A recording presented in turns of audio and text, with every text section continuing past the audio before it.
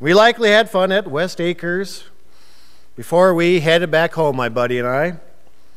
However, just on this side of Valley City, the car we were in overheated severely. Probably because I was racing back to get here in time. We found ourselves on the side of the road. Now keep in mind, this was well before cell phones. Also keep in mind that even if we'd had a cell phone, who were we going to call?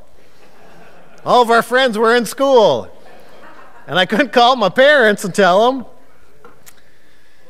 Well, we realized that at best, we would need water for the radiator before that car was going to function again. Well, I was sweating by now, looking at that clock, get to and past 3 o'clock. The situation had gotten desperate. I could just imagine in my head my little sister standing there outside of her school, wondering where her brother was at. By now, she surely was calling from the school to my parents. Gulp.